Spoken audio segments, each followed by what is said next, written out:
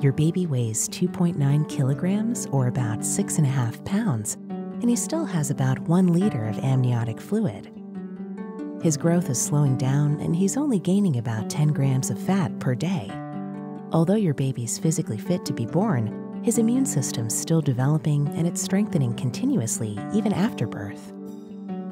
Your baby will get all the necessary antibodies to fight illnesses from your breast milk. Passing of the mucus plug could be a sign of impending labor.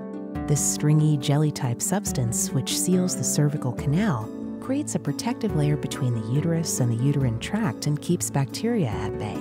The passing of the mucus plug shows that your body's ready for birth, although it won't start immediately.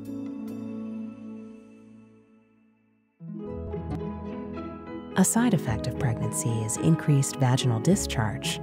Most of the time it's completely normal, but it could be candidiasis or a yeast infection. Consult with your doctor if you think you have a yeast infection, who can prescribe any necessary and safe medications.